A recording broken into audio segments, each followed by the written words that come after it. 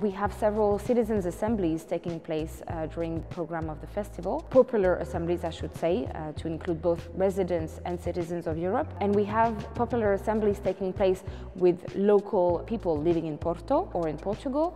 And we have, of course, also the transnational assembly of the process that we call Assemblies of Solidarity, where we bring people from the past 20 local popular assemblies that we had across Europe, and they come and gather here together in Porto to build together the transnational assembly and to build together the Porto Declaration on Fundamental Rights. We have been organizing an assembly at the Ophélie University, specifically with the international students. And this is very interesting, and that's what our partner at the Ophélie University wanted to highlight, to give the floor to international students so that they can say what it feels like as a foreigner to be living in Porto, to be living in Portugal.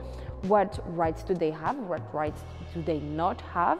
Such as apparently very difficult access to healthcare. An EU country, a Schengen country, yet they don't have equal access to healthcare like Portuguese people do. We've also had a very enriching assembly at Valongo with the municipality of Valongo that has been very proactive and very motivated to work with us on this.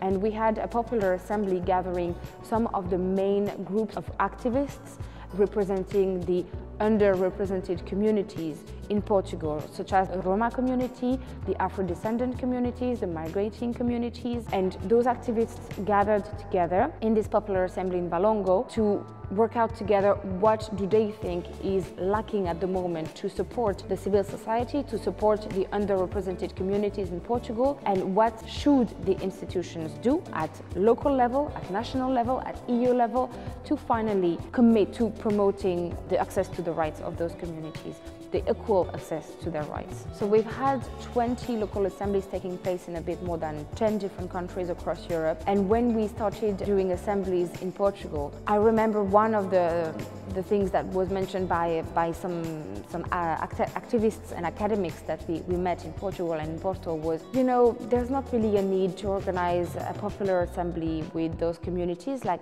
they're fine.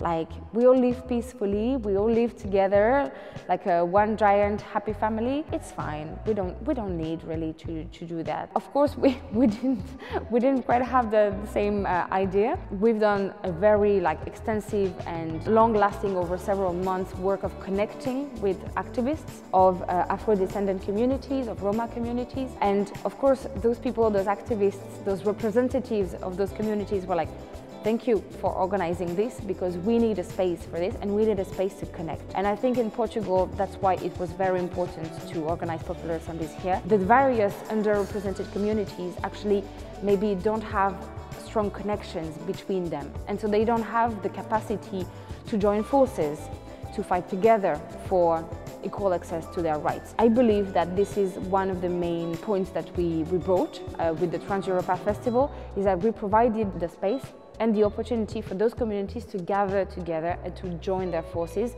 for more power.